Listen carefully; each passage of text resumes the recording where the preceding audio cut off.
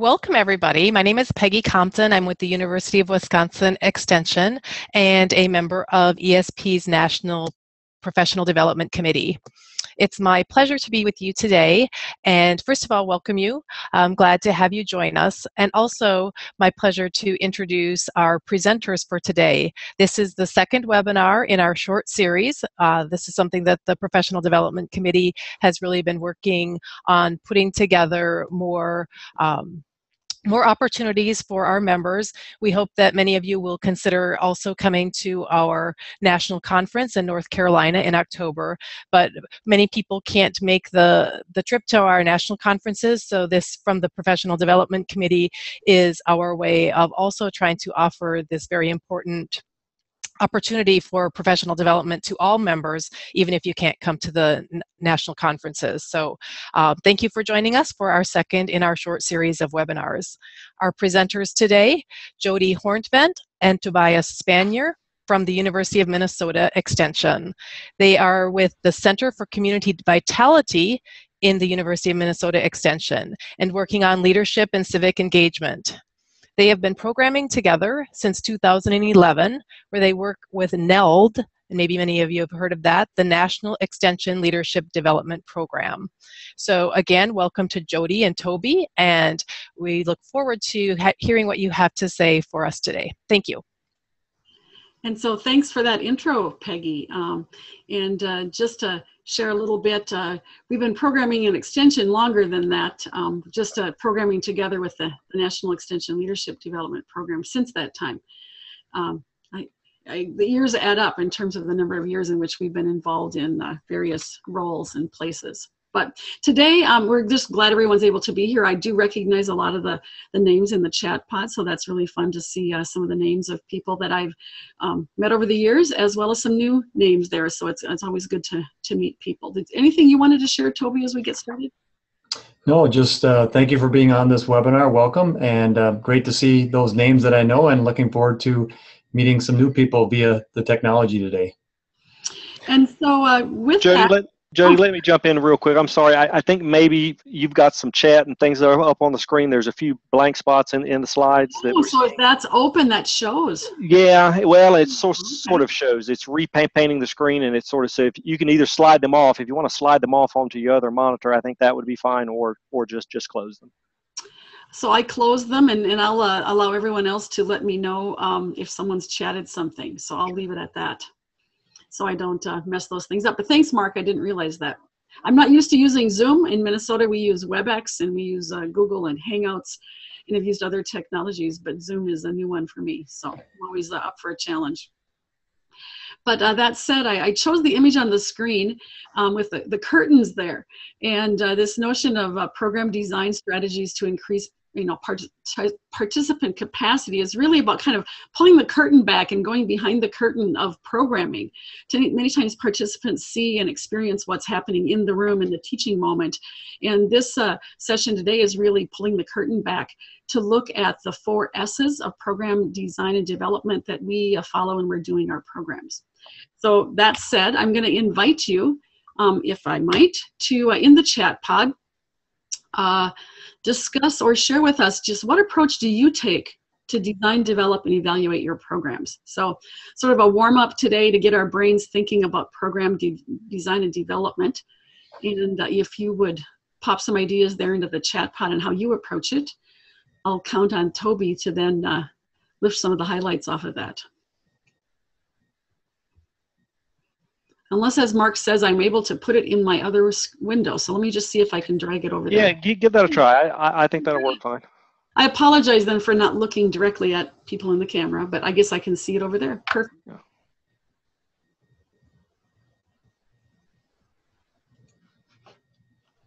Everyone's thinking and not jumping in. So typically when Toby and I do webinars, if you've ever experienced any of ours, we don't see them as just a one-way direction from us to you, but we actually feed off and like to build off of what people in the room contribute, because we believe everyone has many gifts and talents and knowledge that can add value to our experience as well. So needs assessment, a backward design, some great examples coming in there. If you would just remind people to reply and share with with everyone on the list instead of just panelists. That would be a nice thing, so everyone can see your responses. So, and that notion of building in active learning is something that was mentioned there. Asset-based needs assessment. Okay, great.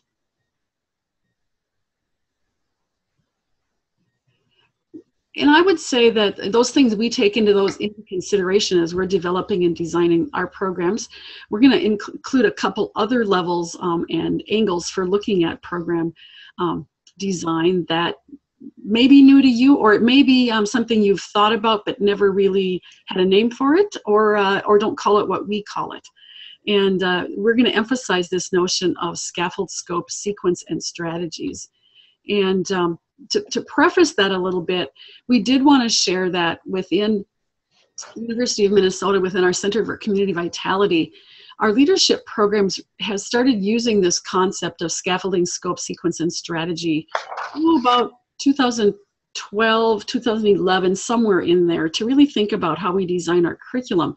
And what's key to this is it builds off a competency-based model for our leadership education that we adopted about that time.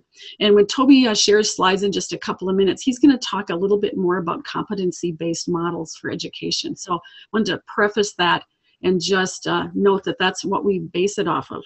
So the quick overview of what we're going to cover today is really, we're going to cover those 4 S's and please explain more. That's what we're going to try to do, get into that a bit to be able to share some of those insights.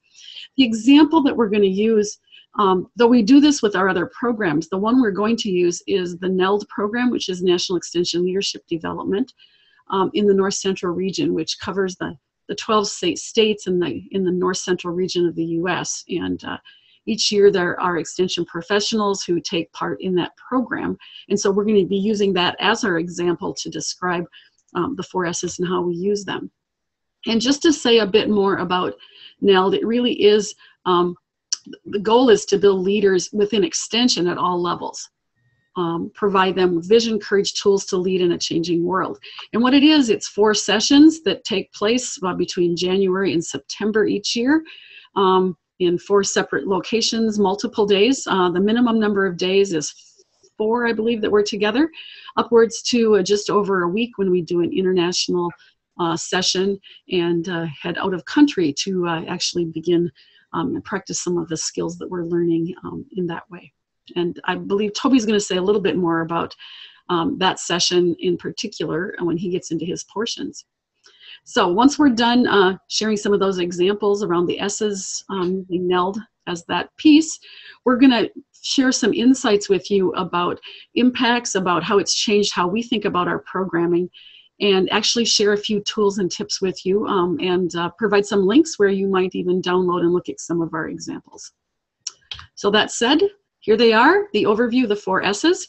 And this concept actually was brought to us by a leadership specialist we had at the back in 2012, who brought this concept of the 4 S's to program development to us, and it really resonated with us and made great sense. And that was Denise Trudeau-Pascas. I've cited one of her papers there that we still to this day reference and refer to as we do that. So now I'm going to turn it over to Toby. Thank you, Jody. And Jody's sharing her screen today, so I'm going to have to ask her from time to time to advance the slides. But thank you for that overview, Jody. And I'm going to touch upon the first 2 S's in this model. And the first one is scaffolding, or to scaffold the program. And I actually think I really enjoy the metaphor here around the construction scaffold, because it's a critical process that builds the foundation to the top of a program. And scaffolding is that process where that outlines the overall structure and integration between the content, the time, and the scope. I'll talk about scope in the next slide or so. But the first step to any scaffolding is to really analyze and examine the key elements of an audience of the program. And many of you in your chat were probably referencing, I think, your analysis or your examination of both the key elements of a program or an audience. For us, that happens first, and then the process of scaffolding begins around what we've discovered based on that examination or analysis. for us, the key material in our programs are the competencies. And so I'm going to say a few words about competencies now. So if Jody wants to advance. So you see the screen here, it says, what are competencies? That refers to the concrete observable behavior or skill as applied to a certain role. And a competency model is a set of skills and behaviors or competencies that are required for excellent performance in a specific role. And we adopted a competency model, back, as Jody said, back in 2012 or so, a little before then even. And a good competency model leads to deeper meaning to training, covering not only the knowledge and the aspirations, but also some measurable behaviors and skills. And so that really changed the way we approached, I think, the particular program we're going to talk about, but as it's changed the programming we've done in other areas as well.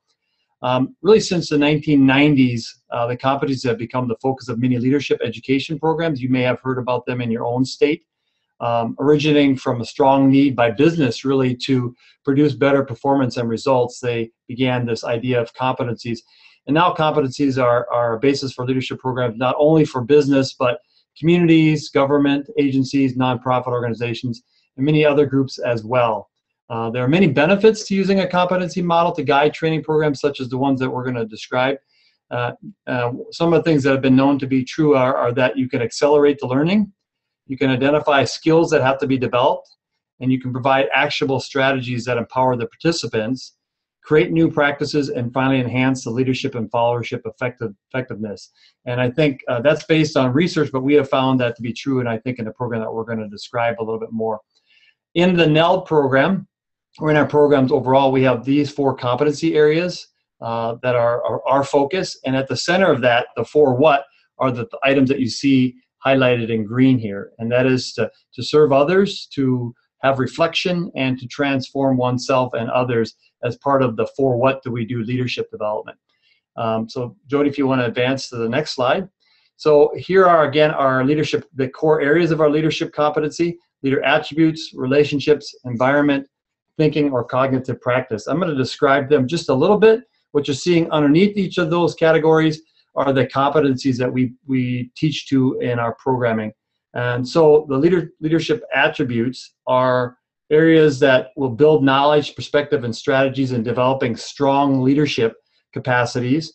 Participants would learn how to develop a personal vision, identify ethical principles, value diversity, and some of the more innovative practices in the field of positive psychology. The relationship or leader-member interconnection capacity area or competency area is really around relationship building, because we see that as a critical component or critical element of leadership. Workshops will build upon the foundation that is important to study good followership here and how to motivate others in order to make change and lead well.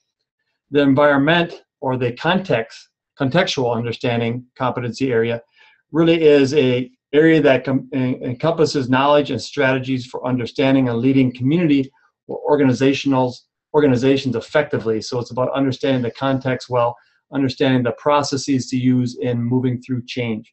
And the last competency area that I'll identify here is around cognitive practice, and it is about those who are interested in being an effective leader or follower.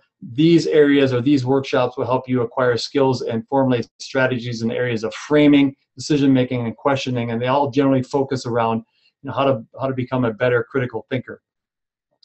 So Jody, if you want to go to the next slide, you saw the competency areas and the sub-skills underneath each of these competency areas.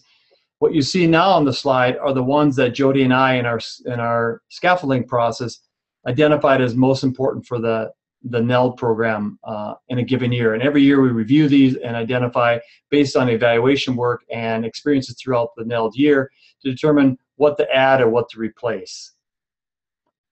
So Jody, if you want to go to the next slide. So that was a little bit about the overall process of scaffolding. The scope really is all about the time. The less time results in a decreased ability to move from the content focus to the application focus. Remember, on average, an adult learner must practice a skill at least 3 times for it to become somewhat routine for them, and over 20 times before it becomes a behavior. So on the next slide, you will see how Jody and I have taken, for example, 2 competencies in the competency area of leader-member interconnection, we've taken followership and group dynamics and have them spread out across the program year, given the different sessions and webinars that are provided, and have identified what's the depth and the breadth of our programming in those competency areas. And you see an S or a W, which really for us just means, is that, do we consider that a strong or weak with regard to our kind of intentionality around that competency? And we haven't, I guess, really defined what strong and weak means, but for us it means that there's probably some intentional teaching or activities directly related to that particular competency area. And weak means that it's a lighter touch, that there might be a process of an activity that somehow we can pull the group back toward self-reflection around that to make some meaning on how that relates to the competency, rather than directly teaching to that particular learning objective. So those are the first two areas of the 4 S's. I'll now turn it over to Jody to continue on the process of describing the next two. Jody, you're muted.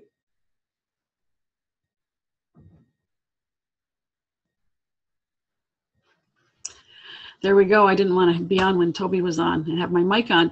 Just to recap quick, that scaffolding is knowing the main core of what you want to teach. And then when we get to this scope, know that when we have the entire sheet mapped out with all of the competencies, that there are some areas that we do not touch on, for example, in our first session.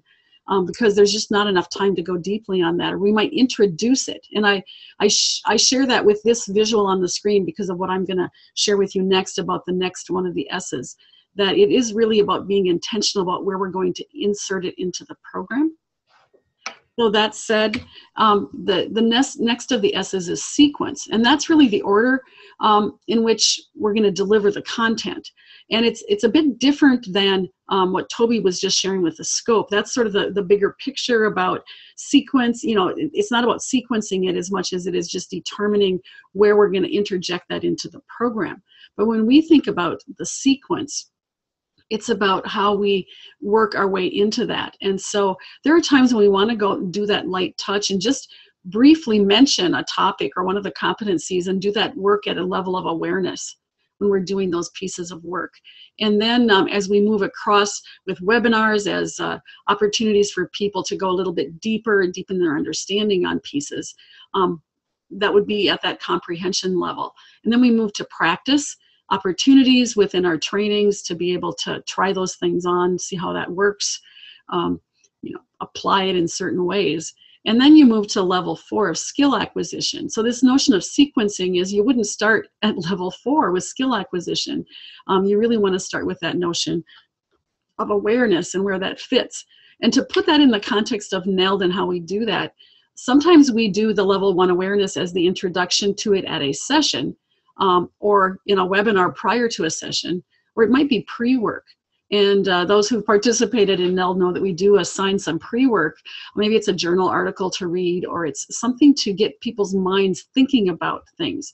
Often people don't stop to think about a certain elements if they haven't been directed in a direction, to think about followership and what does that look like, for example. So if we do that in pre-work, people come prepared to the session to dig a little deeper so we can get into the comprehension level, not just be, making people aware of it at the session, but we can dig more deeply, more quickly. And so with comprehension, we'll use case examples and discussion and other ways of digging into things a bit to be able to, a lot of simulations that we'll do to really begin to understand the content and work within it. Then when it comes to practice, we, on some of those competencies, get into some, planning time, some facilitation time where people actually are teaching each other. They're having conversations in small groups. They're engaging to deepen not only their comprehension, but to begin practicing those skills. Feedback is one of the things that we teach in this program, and so no better way to do that than to practice giving each other feedback at varying points and coach each other on how well they did. And then at that last level, the skill acquisition, there is that sense of that happening within the sessions, but we also take a look at how does that happen outside of the sessions. Like people go back to their jobs, back to their lives, the context in which they're leading, and get a chance to practice those things and then reflect back on how that's working for them. A little bit later, I'm going to share a tool that would be an example of these different levels of awareness, comprehension, practice, and skill acquisition in a link to a teaching activity that you can take a look at when I get a little bit further on into the presentation. Then the last piece is the strategies. And this this piece of this I think is really important, and it's the lessons. I mean, how they're actually put together and how we actually conduct those trainings. And I know the font is small on this, but I wanted to show you like a first page of one of our training activities. One of the workshops that we teach at the first session is around the context for leadership. And within that, we use really being intentional about what we're going to teach, and then paying attention to how you're going to teach it. And so when we think strategies, we've gotten to the point of knowing like how we want to teach that. We use a multiple media, everything from a slideshow introducing it at the beginning as people are arriving in the room, through activities that we might involve people in, conducting interviews, thinking for themselves about how they would define, in this case, leadership and what does it mean to be a leader. Then we'll share some content. So the 4 thought things that we put in here are some content sharing. We'll use recorded presentations. Even if we're in the room, let's use some recorded presentations to share that data much more succinctly. And moving our way through that. But it's about being intentional and staging that, paying attention to adult learning strategies. We want to be mindful of those things. And I think one of the best compliments that I ever received from a participant in the NELD program was when Toby and I, it was her observation of Toby and I as we taught, and said that even when we weren't the one teaching, we were still teaching because we're always on. And they said they'd only experienced co-teaching with colleagues where one person was on and the other person was off. And the thing about the teaching in this way is that we engage fully, even though one is the lead educator. It's that we're constantly contributing in a way that helps the other colleague out, but also adds sort of the value and the examples as we work our way through those things. So that was the very quick and dirty, because we wanted to share other examples about what this really, what it really looks like and why it makes a difference in our teaching. So just to recap, there's the 4 S's. You have those in front of you: the scaffold, scope, sequence, and the strategies. Sorry, I got that out of order for you. And now we're going to get into a little bit about impact, redesign, and tools, and share a few of those pieces. And I will, little foreshadowing here for you. At the end of each one of these 3 areas, we are going to pose a question in the chat pod and invite you to reflect on what you've heard. And so as Toby is going to take the section on impact, and we'll be posing a question at the end for you to reflect. So that said, there you go, Toby.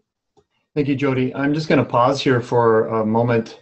And given the fact that Jody and I have now shared the 4 S's, are there any questions you have about the use or the understanding of what each of the S has brought to the overall design and development and evaluation of this particular program? We use it in other programs as well, but in the NELD program. Just so I want to make sure that that is clear, and if anybody wants clarification on any of the S's before we kind of jump into the sharing what the S's have done with regard to this one particular program. I'm going to pause there and see if there's any Q&A in the folder there, or anyone wants to put a question or a statement yet related to the 4 S's in the chat.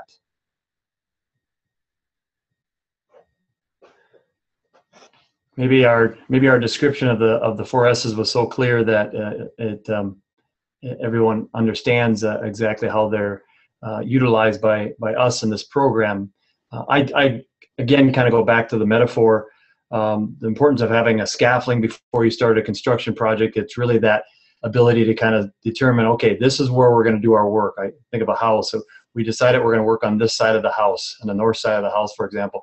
Putting that scaffolding up really helps you understand that this is where you're going to invest your time and energy to really work on that side of the house.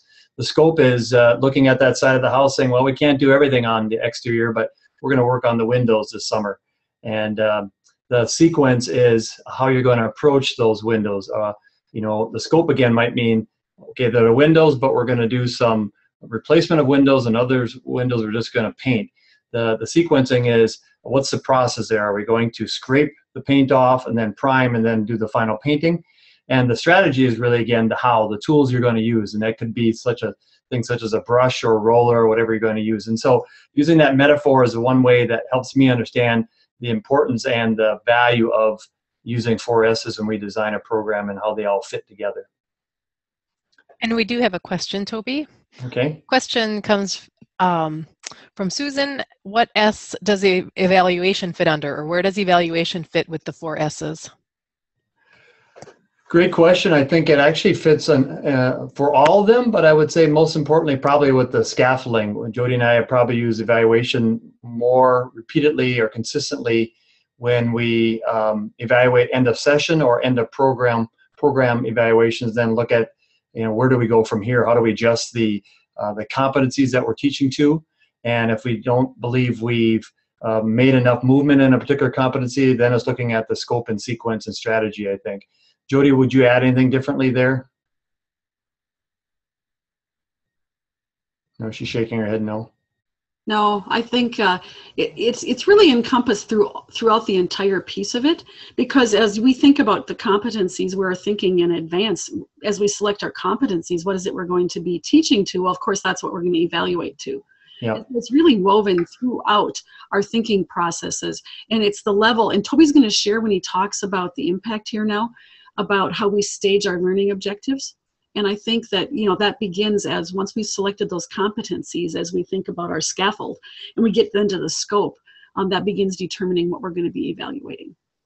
We do, though, you know, talk about that when we look at an end of session evaluation, for example, and let's say, as Jody referred to, the strategies might be a simulation or a self-managed activity in small groups. And we might look at that and go, well, we kind of missed the mark on that. You know, we didn't get movement on the competency, but that could be because we didn't have clear learning objectives, or it could also be the strategy we were using just wasn't as effective as we thought it was going to be. And that's when we go back to the drawing board and say, well, do we need to tweak it, or we need to find something different? So I think we're using evaluation throughout the entire program to look at all 4S's, but I think most consistently it's most helpful when we're designing the scaffold for the next year, program year, or for a new program. So I'm going to jump into the sharing here around, really it is evaluation work and how the 4S's have, I think, allowed for greater impact that goes beyond the participant knowledge or content experience that they've had. So Jody, if you just want to advance one more slide. So, you know, you probably are all very familiar with Bloom's taxonomy. This is the updated or the evolving set of words that are used in this taxonomy. You probably can't see it real well, but it starts with remembering, understanding, applying, analyzing, evaluating, and then creating. And in the use of the 4S's has allowed us to go beyond just those first inner circles to really expand to the outer circles, which is, I think all of us as educators want to see our learners move into those more sophisticated areas so that they really are retaining and applying that knowledge in a way that's really helpful in any given situation that they find themselves. So what we're going to do now is we're going to share with you a little bit around how the learning objectives are created or designed according to each of these levels of the taxonomy. And so we oftentimes start our educational experiences at a very fundamental or elementary level around just having people understand the context around that new piece of knowledge, and having them think about that in a way that makes meaning for themselves. And then later on, you'll see in the next slide how we move to a little bit more sophisticated understanding of the particular competency. And what you're seeing in front of you on each of these slides is the learning objectives for the competency area of valuing diversity, or for the competency of valuing diversity. And so in our in our scope, in our sequencing, and our strategies, we are trying to address the learning objectives in a systematic way, and also in a way that allows for beginning learning to happen first as a foundation to move up into the practice and actually the creating maybe new circumstances or opportunities to apply that learning. Jody, if you want to go to the jump next. in, Toby, if I could jump in, I'm going to go back a slide. So if you're looking along with that model, remembering would be the first two that are there. Those in the bold that come next would be at that understanding or comprehension level. And application would be those next items there. And so we do pay attention to that. And this next slide would be at the analyzing, evaluating, and creating levels as we think about those. So sorry about that, Toby. I was just going to jump in, is why we had them grouped the way we did. Yeah. I want to give a kind of a practical example of this with, for example, any of our leadership programs, but particularly maybe with the NEL program. So this is not related to the valuing diversity, but a different competency around questioning skills is, we teach a number of questioning models or techniques in our leadership programs. And one of them is called the ORID method, Art of Focused Conversation using the ORID. And ORID stands for objective, reflective, interpretive, and decisional type of questions that someone might ask as an opportunity to reflect on or debrief an experience together. And so when we're teaching that, the first level of this taxonomy might be that we expect that the participants in that leadership program remember the words for the acronym. What does an acronym stand for? What is the meaning of each level of questioning? Two might be they understand the instructions for how to facilitate that as a leader or as a follower in a group, and how they might use the ORID in a particular situation. Three might be that they can identify and apply opportunities or ways in which they see a situation where the ORID could be an effective model, a questioning technique. Four might be where the next phase might be where they start to compare the ORID model with other questioning techniques and models so that they recognize the importance of when ORID could be used or something else. The fifth level or the next level going out might be the ability to reflect around the usefulness and reflecting on how well it went for them when they facilitated or used it. And then the last one might be where they are combining the ORID, the Art of Focused Conversation, with an overall facilitation process where they're actually creating something new, and the ORID is part of that new creation, but it's not a standalone, but they're seeing that as one method within a much larger learning or teaching opportunity. So that's just one example of how in real time or in a real sense, a learner might go through a process of moving through these the taxonomy into greater application. So I'm going to share some evaluation results, end of session and end of cohort, around, again, particularly the competency around valuing diversity. So Jody's going to advance one slide, and you'll see this is a retrospective pre and post session evaluation from the NEL class of 2017, which is a class that's currently in operation. And this was after recently an international trip to Costa Rica that the group had in April. And you can see the learning objectives on the left-hand side of this chart. And what you're seeing is knowledge pre-score mean. They're retrospectively of where they thought they were with regard to that particular objective before the program began. And then the post-score mean after the program was over. So the evaluation was done at the end of the program. And then the difference in mean and the improvement in mean in each of these learning objectives, which again, they when they're evaluated together, help us understand whether or not we had a collective impact around the competency of valuing diversity. And what we want to see always is, of course, an increase in mean. That's fine, Jody, you can go ahead. And that what you're seeing here is just we also collect anecdotal responses on the evaluation, and you see as it relates, we pulled a few out that I think reflect this particular learning objective, or excuse me, this particular competency around valuing diversity and some of the comments that participants made. I'll let you just read those for a few seconds here.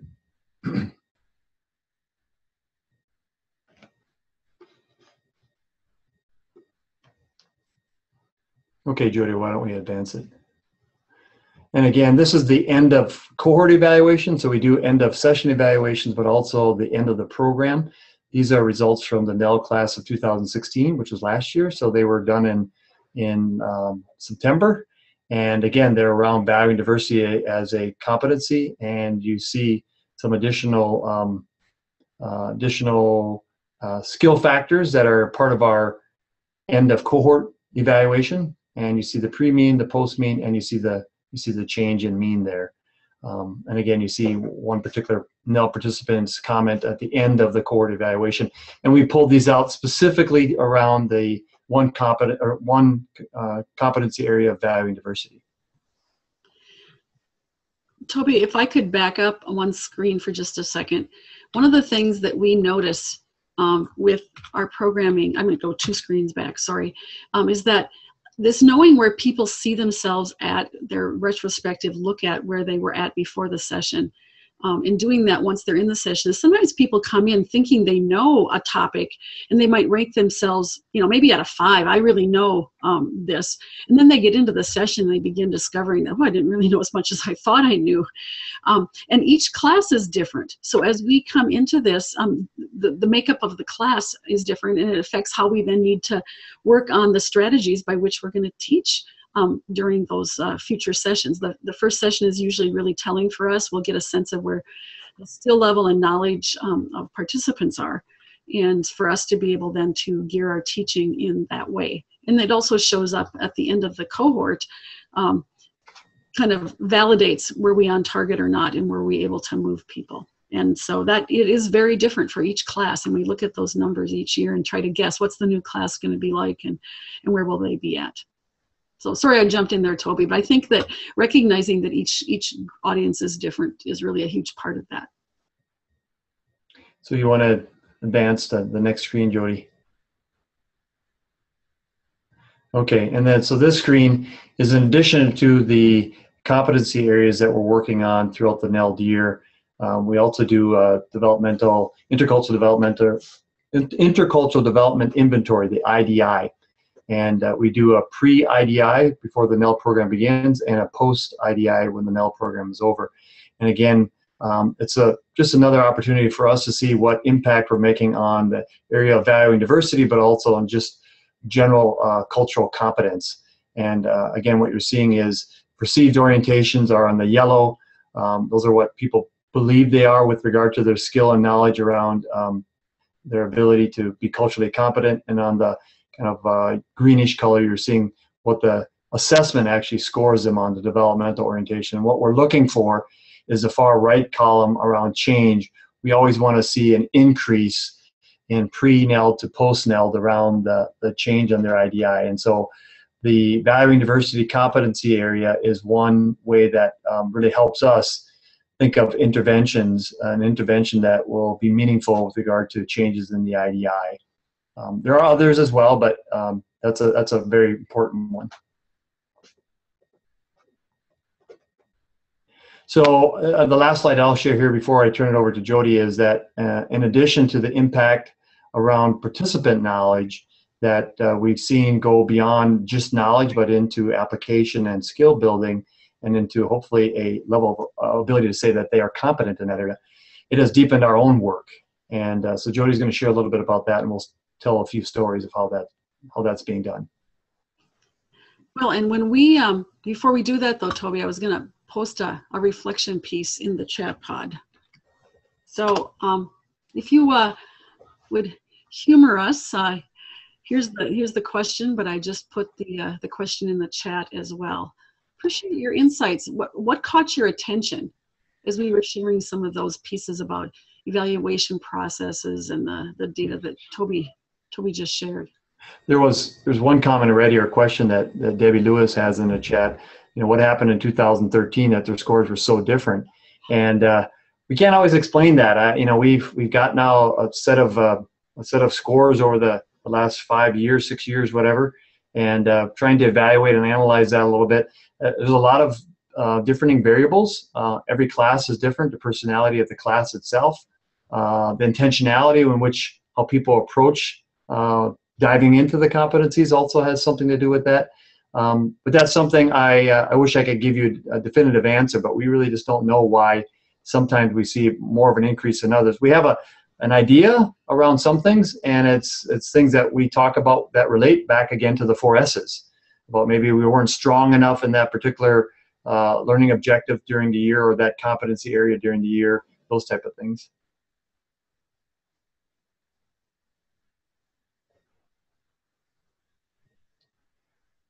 Yeah, we know some of the people that were in the 2013 were exceptional, and some of those folks are on the call today, which doesn't surprise me that they're here, because they're intentional about learning. So that has something to do with it. Well, I'll give others a chance if they have things that caught attention as it relates to the program design pieces, and continue to think about that. And the question is in the chat pod there too, but I'm going to move us forward to share a little bit, and maybe something else will catch your attention. But when we think about redesign, and we call this redesign because as we launched into this work around the 4 S's and thinking about the scaffold and scope, sequence, and strategies for our programming, it really it caused us to rethink how we design our programs and stage our learning in just multiple new ways.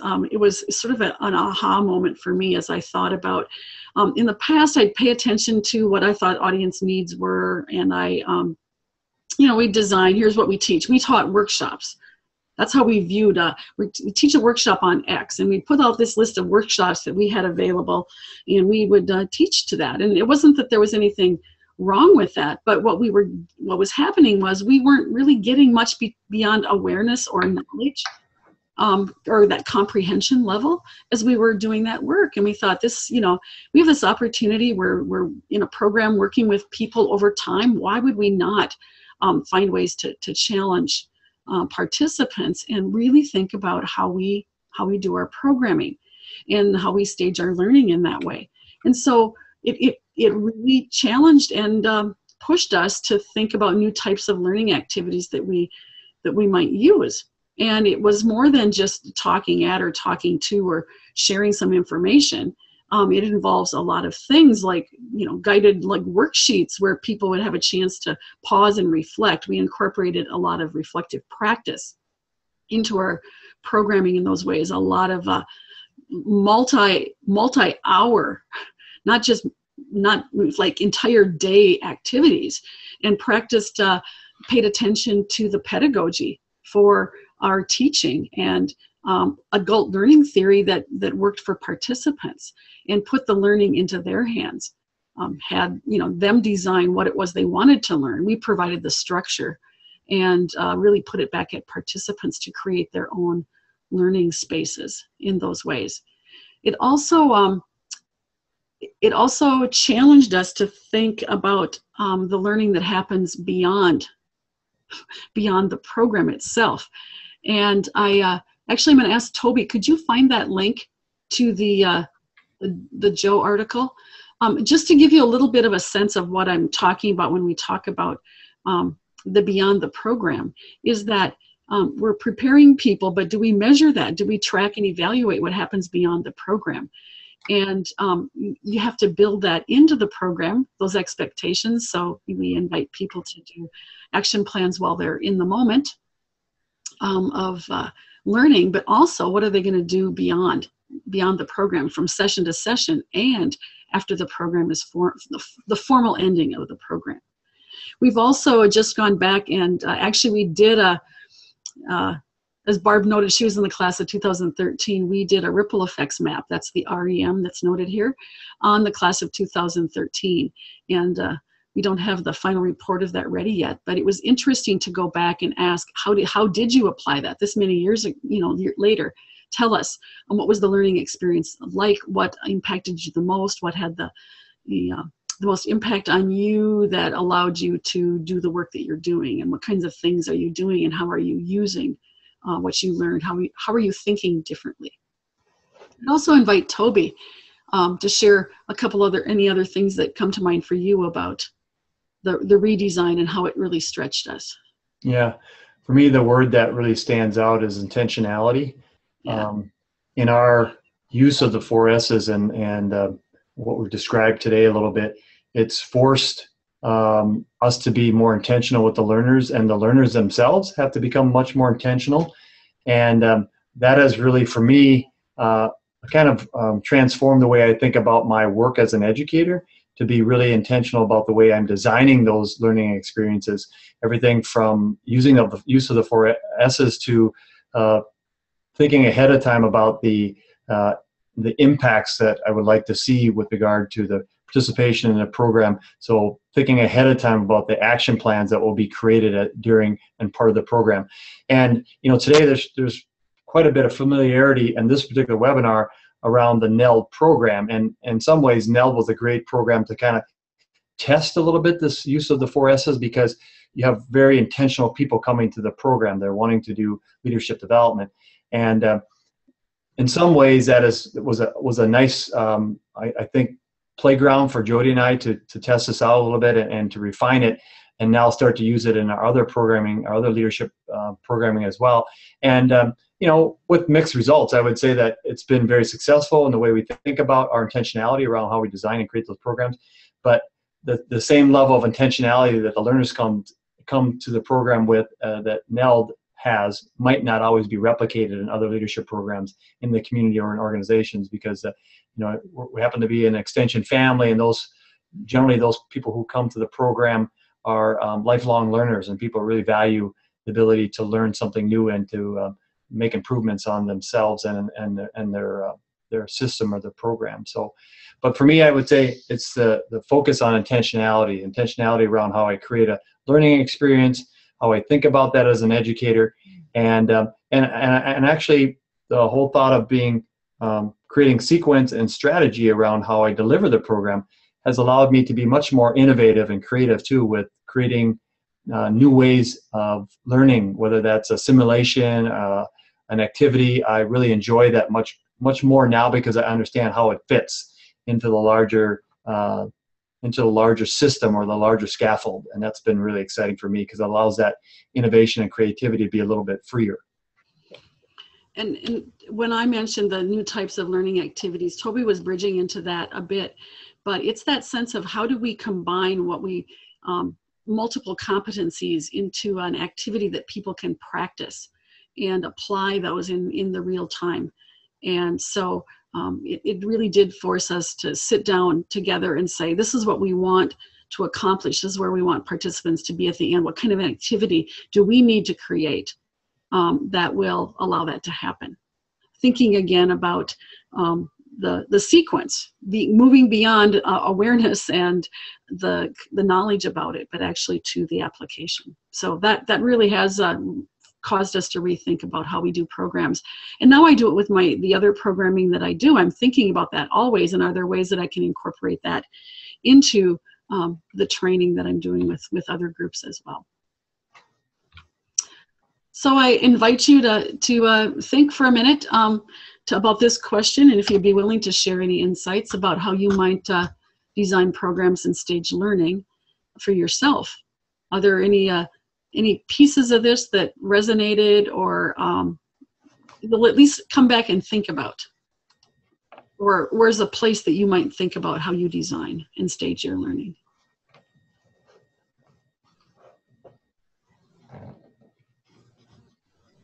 And while that's happening, I'll ask Peggy if there are any questions in the other pod that we need to be mindful of that would relate to this piece. There is one question, and it's just would like a bit of information generally about NELD. How many participants are in the NELD program each year, and how does one get involved in NELD? So it's, again, from the 12 states in the North Central region, and each state has 3 spots that they can fill with participants, and not every state takes all 3, and some states then list alternates, and they're selected with from the Extension Administration. Each state does a little bit different selection process, but the names come to us. We don't have any control, so I'm going to do this with a wink. We're stuck with whoever we get. And it's a fun experience for us. It's also a tough crowd. I think one of the things that I've shared with other people is there's no tougher audience sometimes to teach to than your professional colleagues, and it really has forced us, when we think about where I was going previously with the comments about redesign, and caused us to rethink of our programs. It really was that notion of programming to that audience as well, and really needing to step up our game. And so I think by thinking around the 4 S's, it did move us in that direction as well. Jody, I want to interrupt you. I think those Nell questions would be great. We can maybe take them right at the end. If people even want to stay on a little bit, we can answer those, but I want to make sure we get through the tools.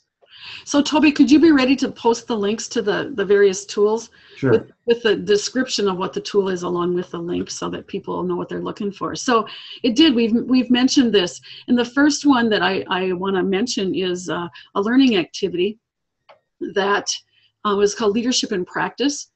And it involved this notion of having pre-work. We had recorded presentations. We invited participants to watch in advance. That was that awareness level as we thought about, understanding facilitation, understanding process, and recorded presentations for people to watch, so that when they came into the room, they had that background there, and were able to be ready for that learning piece. And we actually provided people then with the tools that they would use, and actually they designed their own process in the moment in the teaching space in the room. And usually we allow about 4 hours for that kind of an activity. And so this one that you're going to see there right now that Toby is going to list, he didn't put the words ahead of it, but it says Connect Leadership in Practice, and that's the link that you might want to check out if you want to check that piece out. But we do coaching groups also. We put people into groups of 3 or 4 to be able to coach and support each other. We use a variety of activity groups, other kinds of group activities as well, so that the learning that happens is done collectively and comes from others. And the opportunity to co-learn and co-create becomes a huge part of that. When we think about some of the other examples, I shared the Leadership in Practice activity. There are other things that we added to the toolkit, and we'll share these with you to add to yours. One reflective practice activity is Message in a Bottle, and how we invite people to leave a message for the next class about the insights that they gain from a certain activity or leadership experience. And then we bring that forward into the next class to say, here's what last year's group took away from this. And we're able to, again, create that awareness up front with the next class based on the key insights from the previous class or the previous group that would have experienced that. And that's what we call Message in a Bottle. Another one we've done, we like to have fun. We encourage acting and all sorts of things. And so Lights, Camera, Action is that opportunity for people to play back what they experienced, so that others might learn from what each of the small groups experienced in a space or in an environment. When we do the large groups and you have 36 people in the room, you can't have that personalized leadership training experience. And so by putting people into small groups and experiencing things together and then reflecting back on what they learned to the rest of the group can be very insightful and a great way to do that. We also use the PechaKucha model. Some places refer to them as lightning talks or lightning rounds or a variety of names, but PechaKucha is that sense of 5 minutes and 20 slides and 15 seconds per slide to share something. And we actually invite participants to create PechaKucha. It's called Take 5 because there are groups of 5 people and they have 5 minutes to share back their reflections on an activity with the rest of the group. And so that's also a tool that Toby posted in the chat pod for you to be able to get a sense of the activities. These aren't the deep, long, day-long kinds of activities, but just a sense of how we engage people in those places.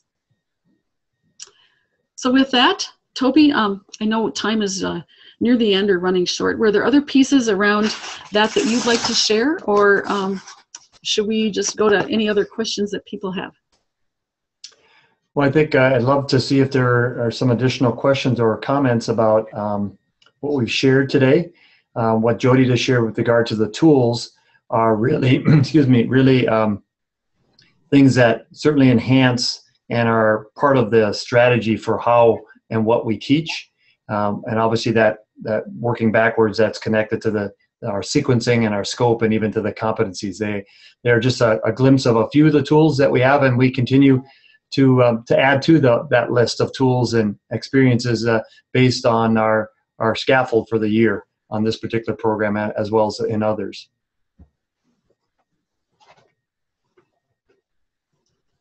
The other thing that we found interesting with this particular program, and I've experienced it with one of the others as well, is we move more into this application and practice with participants, is that participants have come back and said, you know, we gained as much of watching you teach and experiencing these new types of teaching methods and tools as we did from the content that we learned. And so I can take this back to my community, or I can take this back to my organization, or I can take this back when I'm teaching.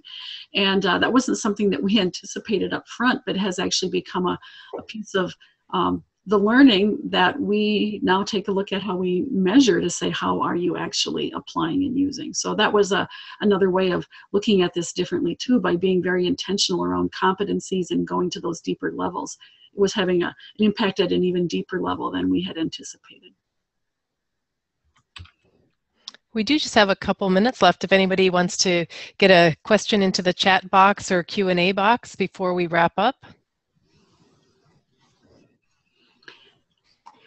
I would just add that in addition to the tools that were shared with you today, my hope is that a takeaway will be, as you think about your programs, your design and delivery, you'll think of a process, whether it's the 4 S's or something else, that allows you to really map that out, so to speak, a little bit before that program launches. And if you can do that with a colleague, all the better.